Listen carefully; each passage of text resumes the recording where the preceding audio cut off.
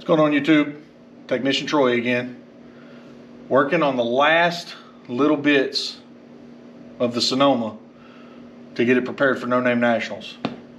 And in case you're a new subscriber here, No Name Nationals is a race coming up in September. It's a drag race. Got to have 500 subscribers. So I've been recording me changing parts and pieces out on this old girl right here to see if I can't take her down the track and make a couple passes, maybe actually do pretty good. I don't know. I have no idea how fast it is or anything. It's just, you know, fun little project. But today what we're going to be doing is we got to put some extended studs on the front. Reason being, safety. So ARP studs, they're 2.5 inches long. The factory ones, very small. Really short. The other issue is these wheels are the wrong offset, the factory wheels. So, or not the factory wheels, my wheels that I've got on there are the wrong offset. So I've got a 1/4 inch spacer in there. Not a huge fan of spacers because they shorten the amount of stud that you have inside the lug nut. So this will fix that issue, make me feel a little bit more safe. Also, I got the skinnies mounted. So we got the Mickey Thompson. These are the Sportsman SR tires. Got these for a pretty good deal. Mounted them up here in the house and then went and got them balanced out. So we're gonna test fit these guys on here, make sure everything's wheel clearance wise and everything. Make sure that the tire's all cleared, and I believe we should be okay with that.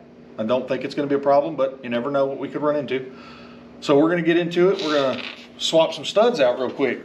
Kind of show y'all what's going on with that. See how hard that's gonna be. There should be so much more stud inside those lug nuts, but there's not. So that's why we're doing this.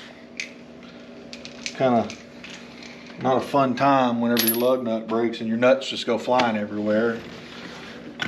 So let's get these guys out of the way.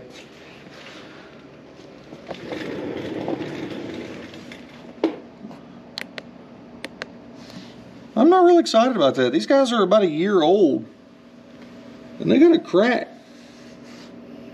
See what I mean? The wrong offset. Check this out. A little bit of rubbage. Had to fix that with this whole crap 1/4 inch spacer. It got into the control arm a little bit. That took care of it though. Not really a big fan of it, but it's better than ruining a wheel, I guess. More than what it was. Where's the DOT number on this guy? When was this produced? Well, they are 2021 tires, but I bought them last year. Oh well. Get them warrantied out. That's why we buy the road hazard, ladies and gentlemen. Tell them, hey, I got a problem with your tire. Fix it. All right. Next thing we got to do, get the wheel off. Pull this stupid spacer out of the way. We got to take this here. Take the brake caliper loose. I'm hoping this design, I believe, it's been a while. You got to remember I had a 95 S10 back in high school. It was more of just a low and slow show kind of truck. But I believe I can just take the caliper off. And I should be able to just knock these studs out and put them in. If I can't, then I have to actually unpack or undo the bearing and all that. And I didn't plan on that. What I'm saying is I ain't grabbed enough tools right now. That's all I'm saying. Okay.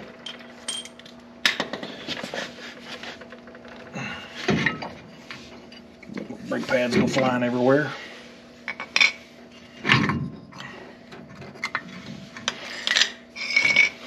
Just gonna let that guy hang. Oh yeah, I think we got enough room. I think that's gonna work. Oh yeah. Let me get in there and look real quick. I don't know. Let's just smack it with a hammer and see what happens. There went one.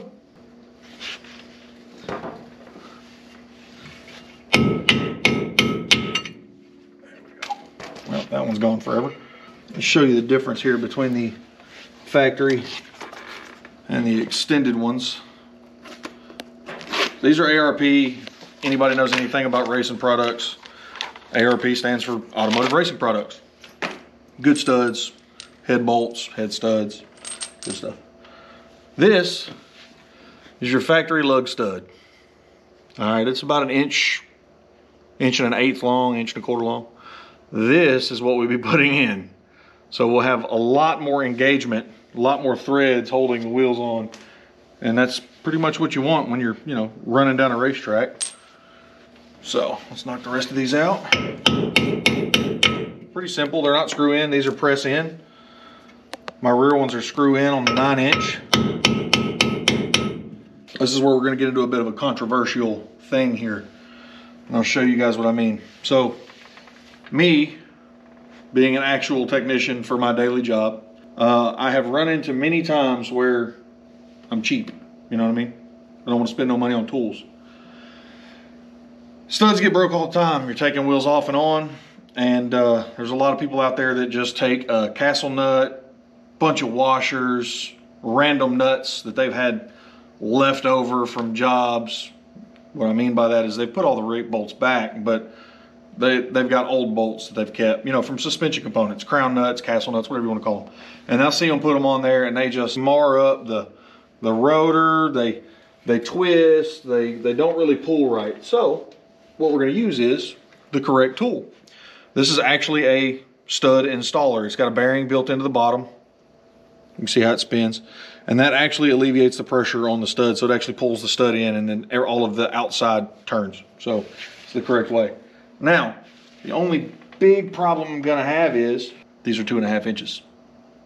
These are not going to be long enough. That is typically what I would use. So I might have to sacrifice my one random actual weld lug stud. These are for my weld wheels here, my drag lights, specials, drag lights, whatever. They actually center the stud. They've got a washer that goes in there, and they sell these in a pack of 4. Let's just talk about this for a minute, okay? Let me vent. All right. I get it. There's some 4-lug cars out there racing, but let's be honest. Weld do better. Sell these in a 5-pack, man. Why do I gotta buy 3 packs to get 12 lug nuts? Come on, I got 5. I get it. If there's 6 lug, you get 4. I'm sure that math works out somewhere. Common Core, public school math. I don't know. Y'all are probably smarter than me. They probably got engineers and stuff that all talk about that. But I wish they sold them in a 5-pack. ARP studs are sold in a 5-pack. Why aren't these? That's all I'm saying. Get off my soapbox now. So, I'll show you how this works real quick. Super easy. Put your stud in there. I put a little bit of lube on the knurl. You just take this guy, slide it over. Take this. The reason why I don't really want to use this, and I hate using this, but I'm going to because this is what I got.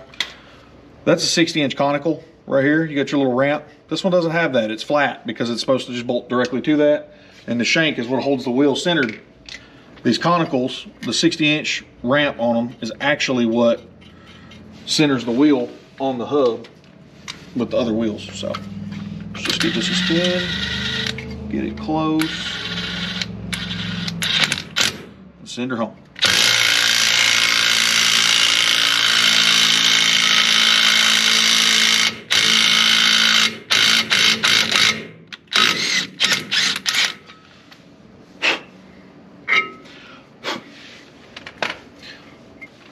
So we go on to the next ones. And you just repeat the process. That's it. I gotta do it to both sides. Like I said, I just lube it up a little bit. Stab it in. Put that guy there.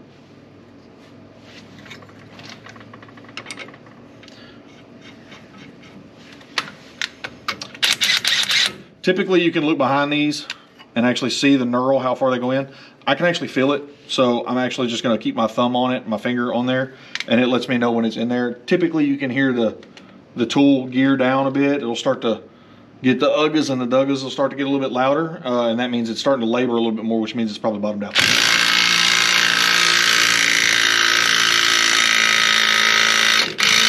Like that. Next. Where's your hole? There it is. Probably not a bad idea to actually put a little bit of lube on the nut. I mean on the, that guy.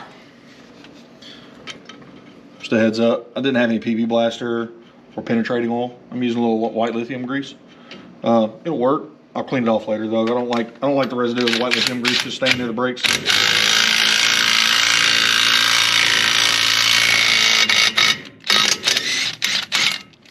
2 more on this side. Then obviously once we get done here, we'll repeat the process on the other side. Plan on taking this to the drag strip fairly soon. If I can't get it this weekend, I'll try to get it there next weekend, make a couple passes. Might see some familiar faces.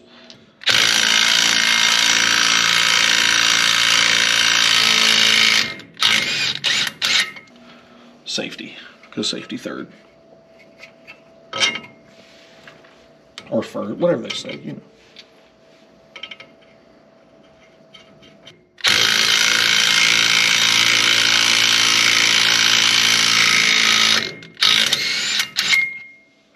All right, so that's all 5 of the studs. Let's give it a spin, make sure nothing's there.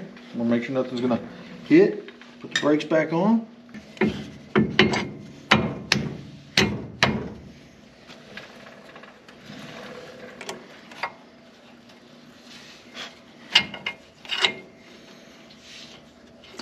I kind of like this design. I kind of wish they would never really went away from it. I'm sure there's a reason. But I like the fact that these slide pins are what hold the caliper on. And when you pull them off, the rotor can come right off. No bracket around it. All that kind of stuff. Where'd I put my tool? There it is. I like the way this is designed.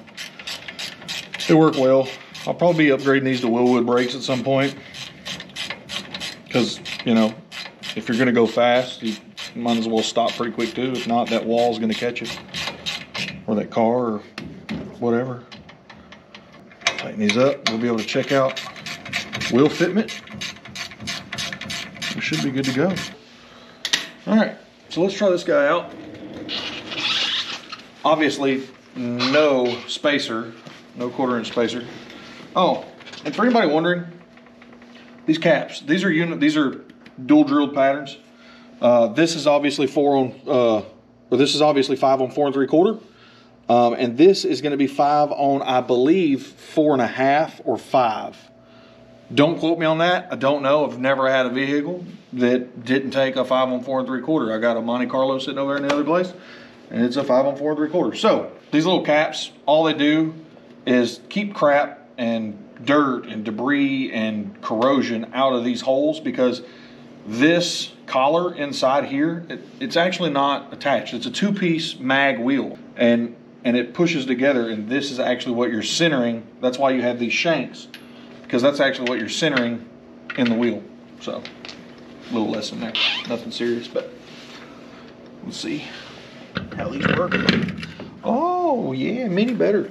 Mini goods.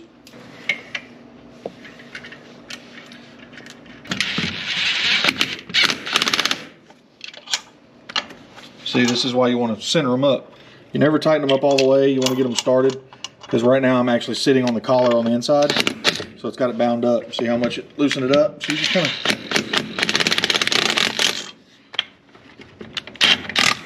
got to tighten them up, loosen them up, back and forth, get them to go. For anybody that doesn't know anything about these shank style, they come with these washers, obviously. They are rounded on one side, and the other side, if you buy the Weld Wheels brand, they actually will tell you wheel side. This is the flat side. What that's going to actually do, it's got a bevel in it, and whenever you actually tighten it up and torque it down, it'll flatten out against the wheel. Just helps disperse the pressure and make sure the wheel stays torqued. So.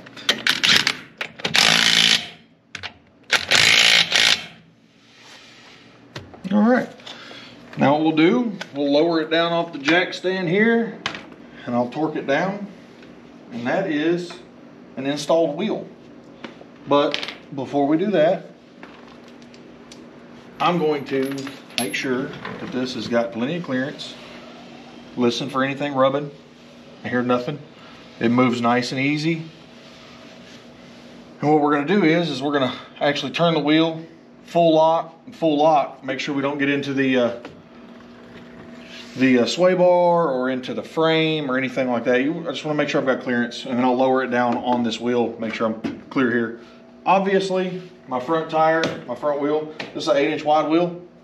Tire size, I do believe, is a 225, no, it's a 215/70. So realistically, that's a 26 by 6-inch wheel or tire.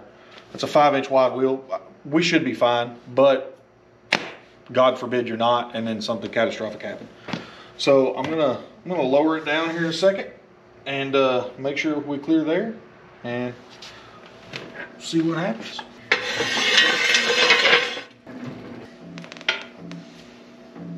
So let's check it out.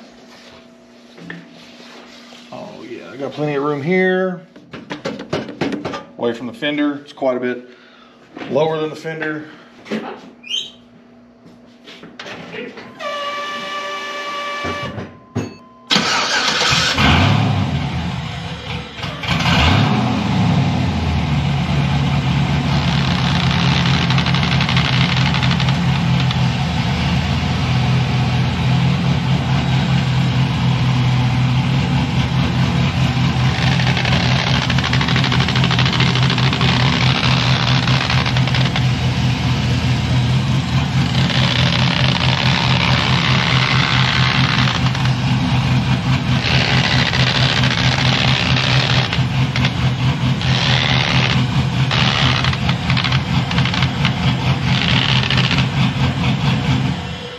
Well, y'all tell me, did it clear?